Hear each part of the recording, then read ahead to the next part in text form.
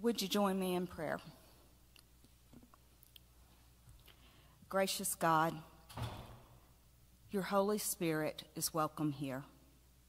Convict those of us that need to be convicted. Annoy those of us who need to be annoyed. Challenge those of us who need to be challenged. And comfort those of us who need to be comforted through the power and the presence of your Holy Spirit. In Christ our Lord. Amen. The last time I spoke, I encouraged you, after a book that I love, to live big and be well. And today I want to add to that. I do think we need to love big and be well, but I also think we need to pray hard. And I think that our world could benefit from more prayer.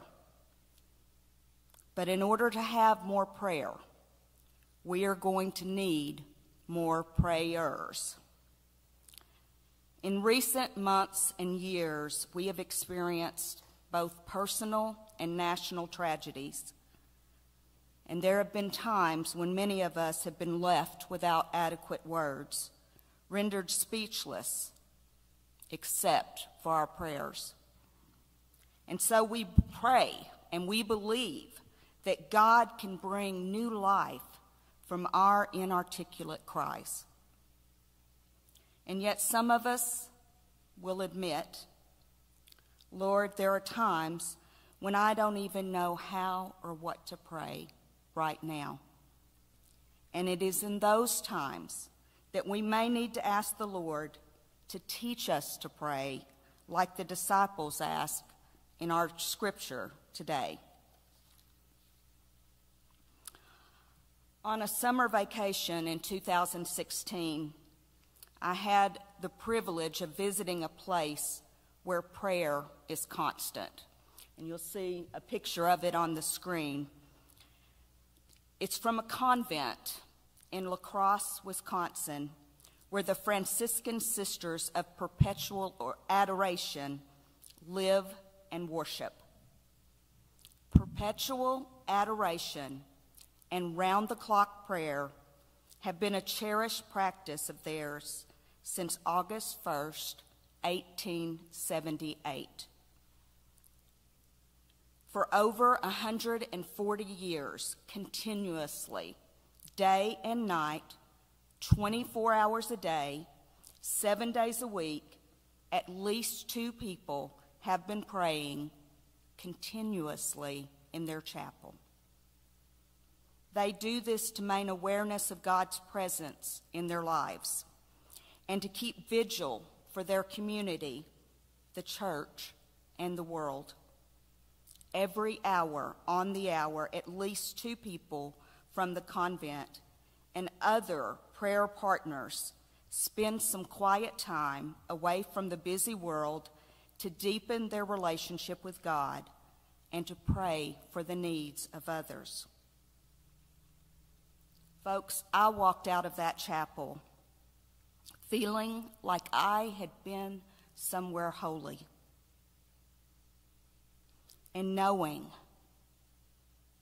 deep down that I needed to do better with my own prayer life.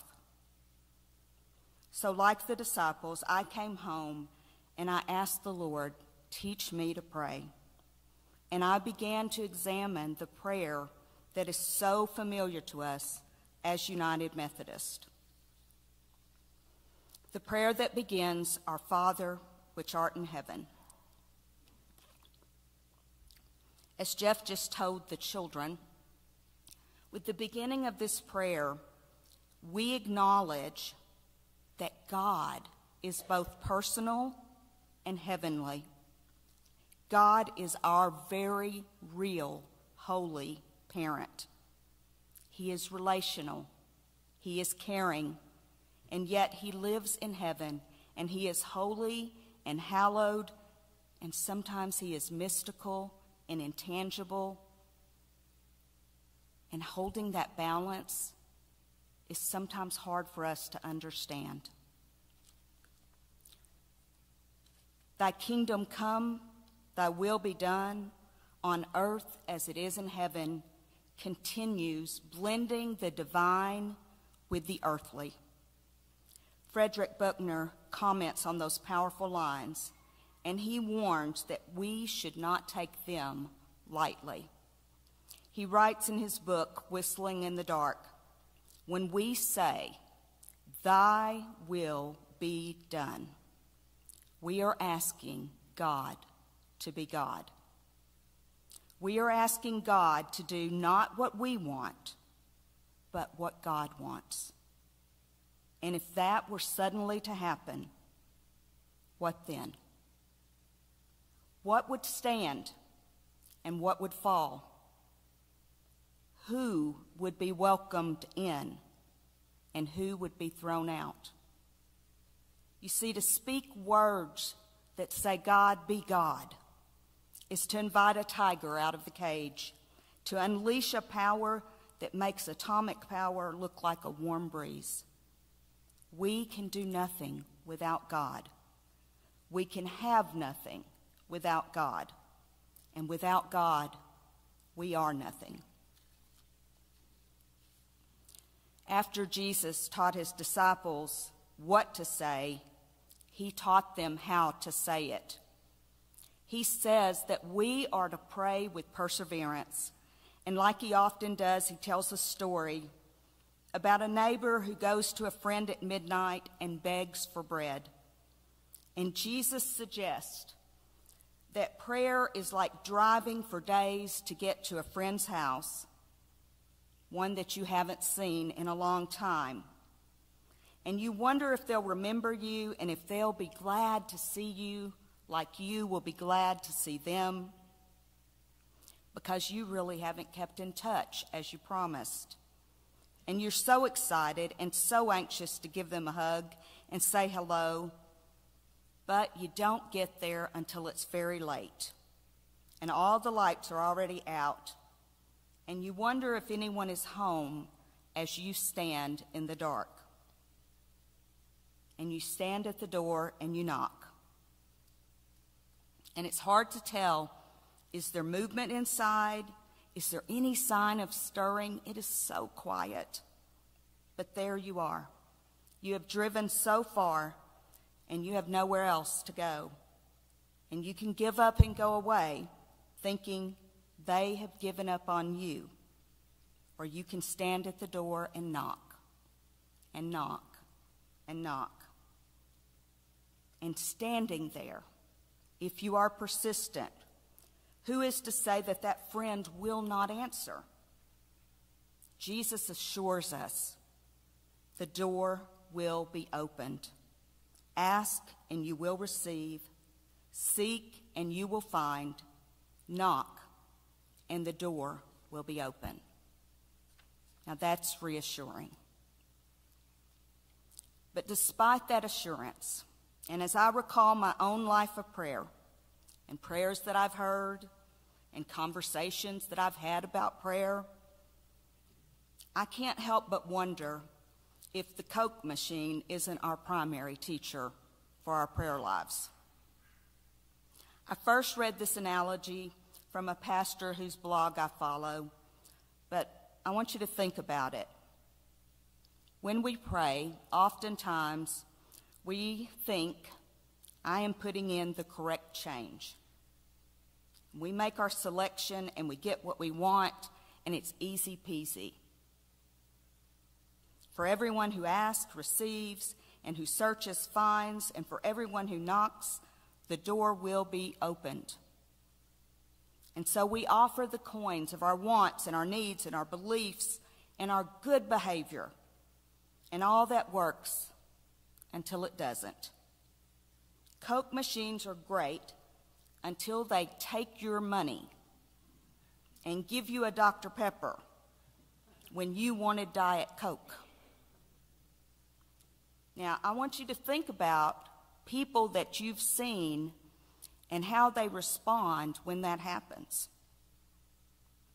They get mad. They push the button again and again and again. They hit or kick the machine. Some of them try to tip it side to side. They rage. I did my part. I put my coins in. I want the machine to do its part. And we are not so different with prayer when we don't get what we want. Some of us get angry. Some of us feel hurt or betrayed. Some of us lose faith. Some of us leave the church. And I'm not an expert, but I don't always understand how prayer works, but I know this. It's not about the coins. It is not a mechanical process. It is not a transaction, and it's not the transmission of information to God. When we are in the midst of not knowing and not understanding, maybe the most and the best thing we can do is to echo the disciples' request. Lord, teach us to pray. We are always beginners. We are always learning how to pray. And Jesus' response is not an explanation of how prayer works or what prayer is. Jesus didn't offer us a formula. He didn't give us magic words. He didn't give us correct change for the Coke machine. Instead, as he often does, he is teaching us about who and how God is. God is our Holy Father, who art in heaven, and we, thanks be to God, are his divine children. We are holy sons and daughters. That's a given. That's a reality. Before we open our mouths, before we ever offer our coins and try to make a selection, that relationship exists. That's how Jesus began his teaching. Prayer is about our relationship to God and about his presence with us. Folks, we are not giving him coins that he hasn't seen before. We're not telling him something that he doesn't know. We are instead reminding ourselves of what already is, always has been, and always will be. That relationship means that our life, our existence, our very being comes from our Father. In the model prayer, Jesus speaks of daily bread.